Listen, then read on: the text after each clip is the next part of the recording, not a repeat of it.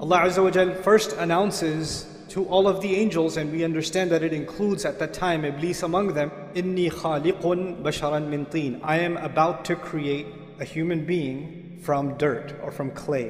When he's saying this, he has not made Adam yet. فَإِذَا سَوَّيْتُهُ وَنَفَخْتُ فِيهِ مِنْ رُوحِي. And when I'm done balancing him, and when I blow into him from my ruh, then he says, فَقَعُوا لَهُ سَجْدًا. Then fall into sajda before. Allah has described that He is about to create our Father, and He has also described the process He's going to use to create us. He says, first of all, I'm going to make him from teen. We're not the only creation on this earth made from teen. In fact, all of the animals and all of the species that exist on this planet also are made from teen. But there's something additional about this creation that He's about to make, our Father, and by extension us, that is more than just teen. There's something more than just this animal presence, this animal existence. فَإِذَا سَوَّيْتُهُ. When I make him balanced. So Allah says there's a level of balance and perfection that is going to be added to this creature that doesn't exist in other creatures. Allah is telling us that human beings will have an ability to balance opposing things.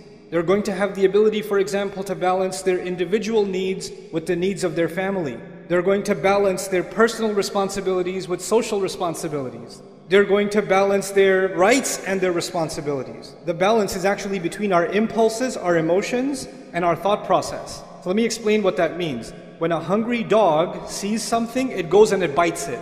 It doesn't think about the consequences. There's the emotion and then there's the action. That's it. But human beings, they can look at something and say, no, that's illegal. No, that's haram. You're getting late for work. There's a red light. Right? You have the ability to balance your emotion, your need, your desire to get to work early, but your need to abide by the law and stop at the red light. We're able to balance our thoughts and our emotions. Unlike other species, when they have an emotion, they have an impulse, they jump on it, they react. But we can think about the consequences, we can think about the long term, we can hold ourselves back. Allah Azza wa Jalla here says, human beings will be made with this amazing ability of balance. Then He says, وَنَفَخْتُ فِيهِ مِنْ رُوحِي. And then on top of that, I will blow into him from my own ruh, meaning the ruh that Allah especially designed for this human being, this special thing that will connect him, this human being, and Allah together in a unique way. That's what's going to be inside him. So this ruh is inside him, unlike other animals and other species. There's a special kind of thing, a special kind of light inside this human being. So he's made up of these three things. He's made up of dirt, and he's made up of this balance, and he's made up of this ruh. And He let the angels know, these are the three parts that will make this human being amazing. And when these three things come together, then فَقَعُوا لَهُ سَاجِدِينَ. Then fall into sajda. It's important to note, the angels don't just see the seen. The angels are creatures of the unseen. So what is invisible to us, like the arsh of Allah, what is invisible to us like the jinn, what is invisible to us like the secrets of the skies, many of them, the angels, they travel through the skies. And then on top of that, they get to communicate directly with Allah. Allah talks directly to the angels. And Allah is telling them that this creature is so incredible. Of all the vast universe that He created, He says this one thing is so powerful that every last one of you should be overwhelmed at what Allah has done when He created Adam. That you should fall into sajda. فَسَجَدَ الْمَلَائِكَ كُلُّهُمْ أَجْمَعُونَ. All of them, all together fell into sajda. How big of a deal is the creation of Adam alayhi salam? So now, this announcement is made. And Iblis, we know, heard this announcement also. And if Iblis heard this announcement, he also knows that Adam is made up of three things. But we know that when Allah tells us that when he refused to do sajda, he turns to Allah. He doesn't say, خَلَقْتَنِي مِن نَارٍ وَخَلَقْتَهُ مِن طِينٍ وَسَوَّيْتَهُ وَنَفَخْتَ فِيهِ مِن رُوحِكَ. He doesn't say that. He says, you made me from fire, you made him from dirt. That's just one of those three things, isn't it? There's two more things. And He knows about those two other things. He knows about the taswiyah, the balance of the human being. He also knows about the ruh that is inside the human being. But when he complains to Allah that you made him from dirt, he pretends that he doesn't know about those other two things. But he does. He fully knows. When he denies these other two things, he knows that if he acknowledges those two things, then he has to acknowledge how incredible the human being actually is. But if he only acknowledges the dirt,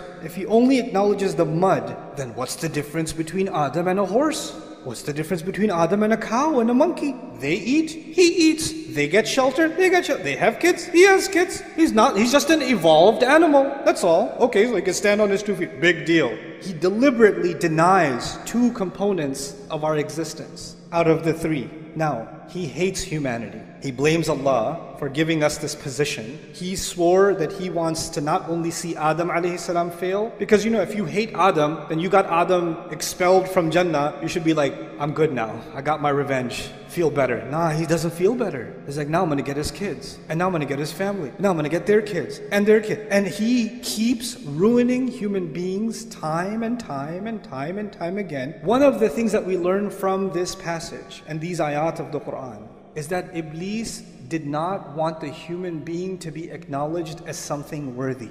One of his greatest successes, if he can convince you and me that in fact you're not worthy. Self-worth, valuing yourself, respecting yourself as a human being is actually one of the great crises in the world today.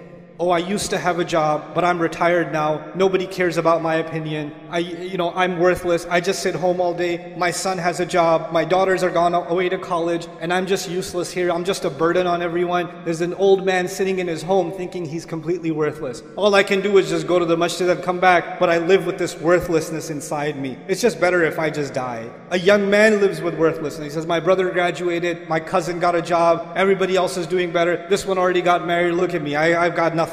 Everybody tells me I'm a loser, I must be a loser. What does Iblis want to do? He wants to get people to say things around you in your life. They'll say things to you that make you feel worthless. They don't even realize they're doing it, but they're having this effect on you when you start thinking, yeah, maybe I am worthless. Maybe I'm not that big of a deal. I'm a nobody. Once you develop low self-esteem, you don't value yourself, then you're always thinking the only way I will be valued is if somebody else values me. If somebody else approves, then I have value. So I'm gonna take a picture of myself. I'm gonna make sure I change all the filters enough times, and then I'm gonna post it online, and I'm gonna wait for somebody to do this, or somebody to put one of these, or at least a mashallah or something. Give me something, because if somebody gives me, I have some value. Okay, now what do I got? I need more value, because I'm worthless again. I haven't posted in 2 days. I need to get back on. I need to feel valued again. When you don't have enough value for yourself, you're always looking for value from where? Somewhere else. Someone else. Always looking for somebody else's approval. Always looking for somebody else's compliment. You didn't say anything. What do you think? What do you think I should do? What do you think of this? What do you think of that? Constantly asking for somebody else's opinion. Because without it, you're worthless. When you have low self-esteem, then you can't deal with any of your rights. Like, people can walk all over you, they can humiliate you, and in your head you're like, yeah, I deserve it, I'm scum anyway. What's even better is Iblis comes to those in your life sometimes and he says, hey, say this to him. Say, you know what, I know I treat you like a dog, but you deserve worse than that. So you should be happy that I even treat you this much. And you hear that enough times, and what happens? You start internalizing it. Because human beings, even if you reject something at first, if you hear it enough times, you start getting influenced by that. You start seeing yourself that way. When you start developing this is a great victory of Shaytan, because Shaytan says, that's what I was saying, man. That's exactly what I was saying, just dirt. Look at him. What ballads, what ruh. And what does Allah do? Before you and I even came on this earth, because of what our Father was given, which we have been given, the creation of our bodies, then on top of that the taswiyah, and on top of that the ruh. He gave us an honor above all of Allah's creation, and all of Allah's creation see us as a miracle of Allah, worthy of all the angels falling into sajda, in awe of what Allah has done. So now the angels in the heavens are impressed with you, and you're not impressed with yourself. You think you're worthless. But this is one side of the equation, that we value ourselves. But Iblis, he's got multiple tactics. One subject that keeps coming up is self-love, self-worth, self-esteem, which is what I'm talking about too, but you can take that too far. You're amazing. You're the best. Believe in yourself. You. Nafsuk, nafsuk, nafsuk. And you're like, yes, nafsi, nafsi, nafsi. You become like obsessed with, yeah, I'm awesome. I'm amazing. And then some parents do this to their kids. You're the princess. Little 4-year-old girl. You're my princess. Everybody else is ugly. You're the prettiest. You're the best. And this little girl turns into a monster. She goes at school and she goes, the princess is here. Kiss the ring. Like she develops this like inflated sense of self. This is actually the reality of arrogance. So on the one hand, we value ourselves, but what we actually are supposed to value is the potential that Allah gave us. We're supposed to value the ability to make the effort that Allah gave us, not the things that Allah gave us. The things that Allah gave us, He can give to anybody else. And these things will come and they will go. But the only thing of value before Allah is, and before ourselves, should actually be just our efforts. وَأَن لَيْسَ لِلْإِنسَانِ إِلَّا مَا سَعَى. Human beings will have nothing of worth on Judgment Day except the efforts that they made. That's it. This balance between confidence and humility, that has to be struck. Because too much self-worth will turn into arrogance. And too much humility, then you start thinking, I'm nothing, I'm nobody. And that's what Allah Azza wa Jal defined as one of the most amazing qualities that human beings have. There's this spiritual and there's this material.